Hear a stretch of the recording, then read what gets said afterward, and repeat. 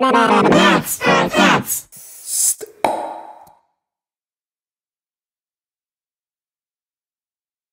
Hello and welcome to the first video tutorial about the OSCiLLOT modular system by Max for Cats.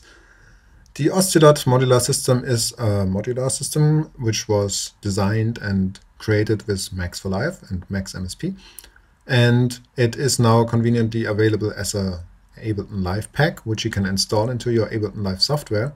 And once you did so, it will appear in the Places Pack section as any other Ableton Live pack. And you can open it, unfold it, and you will see there are three OSCiLLOT devices.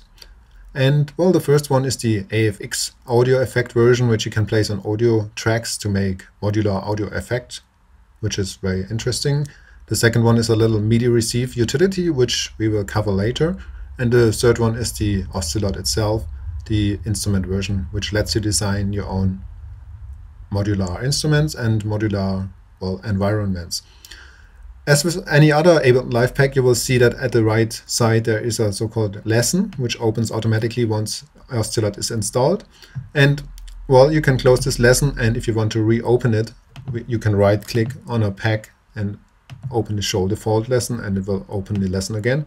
And this lesson is very helpful because it gives you an overview of the categories and some little helps and ways how to get help and find information. So it's very recommended to read these 9 pages of information.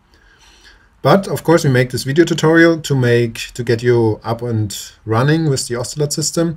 And once you place the instrument version on a MIDI track, it will appear at the bottom of your Ableton Live screen in the device view. And you will see that there are already some settings you can make. For example, the voice allocation settings and the economic mode, but leave both to their initial values for the time being, mono mode and economic mode off. Also, you will see the version numbers of the OSCiLLOT, your installed live version and your max version. And you have a macro section. And this macro section actually corresponds with a specialized module in your OSCiLLOT system, which I will show in a minute. And you have a little arrow to fold and unfold the macro section if you don't need it, to save some space. Also, you have the most important button, which is the Open Editor button, and by clicking it, you come to the patching ground, the editor of the OSCiLLOT system. And here you have at the top of the screen your modules, your categories. Starting from left to right, we have the input-output sections, like where you have like all the connections from OSCiLLOT to live and elsewhere. The oscillators, the sample modules, modulators, processors, filters, mixers, VCAs, shapers, effects, sequences, logic modules, and utility modules. And then we have some little an info view, which always gives you explanation about a module and tells you what this module does and so on. And then you have patch chord functions, straight patch chords and curved patch chords, and a height function for the patch chords, which I will show you also in a minute. But now we want to get started by making a little synthesizer, and for that we need a little module which gives us the CV data in our OSCiLLOT system and translates the incoming MIDI data to that particular data. That's the MIDI to CV gate module, and you just select the entry in the menu here and it will automatically open. And you can take this module and drag it anywhere on the OSCiLLOT screen and move it around.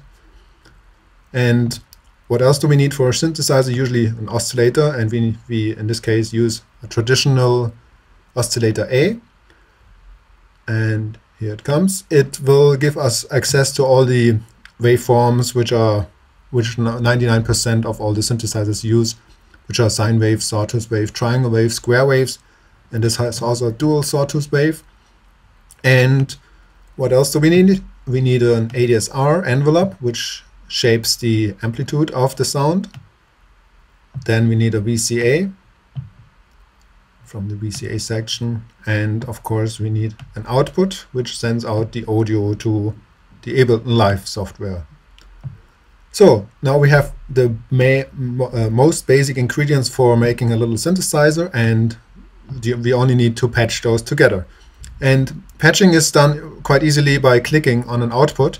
This will create a little cable on your cursor you can move the cursor around and the cable comes with it.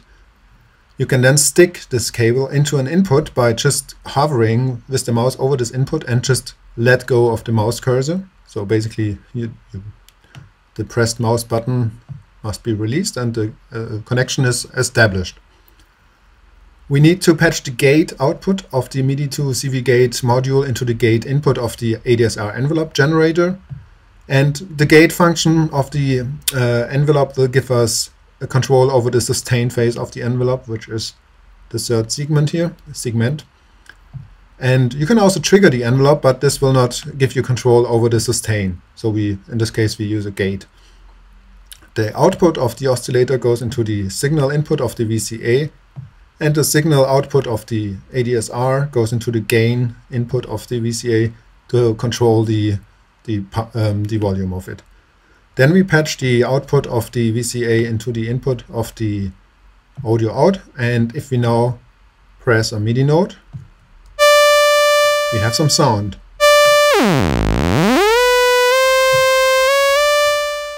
And well, this is the most basic synthesizer you can have. It consists of an input module, an oscillator, an ADSR to shape the sound, and a VCA, and of course the audio output. But we want to get things a little bit more interested, and we need, like in this case, for a simple synth which makes a little bit more interesting sounds, we need modulation and a filter. So we open from the modulator section the LFOA, and we go to the filter section and open the ladder low pass filter. You can also use, of course, experiment with all the other filter types and other modulators, but we want to make it in this video tutorial first very traditional in a way, so that we have some traditional nice synth sounds. And now we connect the output of the oscillator A to the input of the filter, so that the filtered signal then can go to the VCA. And we connect the output of the LFO into the CV input of the ladder filter, which gives us control over the cutoff frequency. And now if we press now a key on the keyboard, we hear that the cutoff frequency is modulated by the LFO. We can adjust the rate and the cutoff frequency and the resonance, of course. So now we have a very, very basic synthesizer voice. It's monophonic. And one nice thing about the OSCiLLOT system is that you can choose the polyphony up to 6 voices. And this is done, as I said earlier, in the instrument itself. And you can just simply click the voice chooser and set it to the desired voice number. In this case, we choose 3 voices, for example. You will see 3 active voices. There's one little problem with just activating polyphony, and that is the CPU, because now all the voices eat up CPU. That's why we implemented the economic mode. So if we press now the economic mode button to on, you will see, okay, CPU goes back to 1. That means in this case, because no voice is playing, no CPU is used, but as soon as you play a key on your keyboard, all the voices will play depending on how many keys you press down, and depending on that, the CPU goes up and down. So it's a dynamic CPU and voice allocation mechanism. Well, now you have your first synthesizer with a little filter, an LFO, oscillator, envelope, and so on.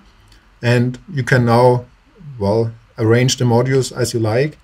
You can hide the patch cords, straighten them, and you can increase the size of the editor and things like that.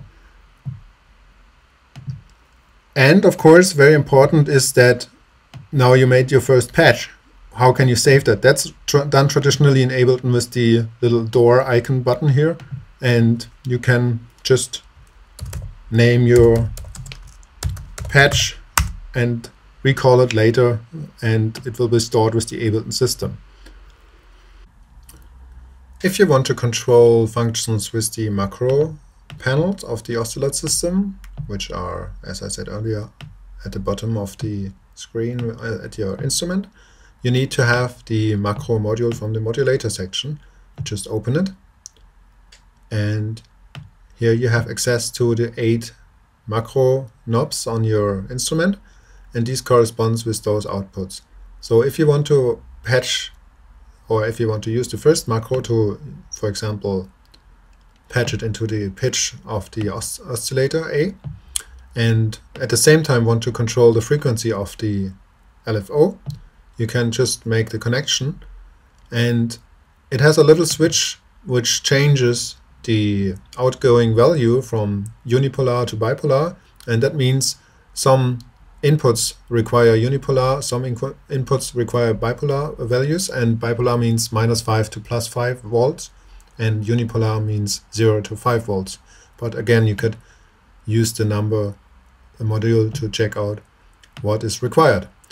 And now if we play a note and change the first macro on the instrument, we will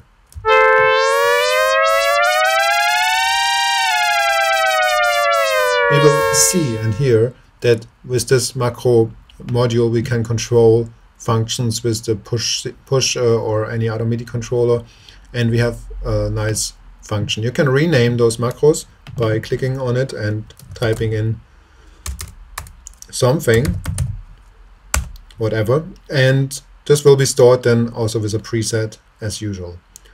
So that's the very first basic tutorial about how to patch things with the OSCiLLOT modular system, and thank you for your attention, and until the next one, happy patching.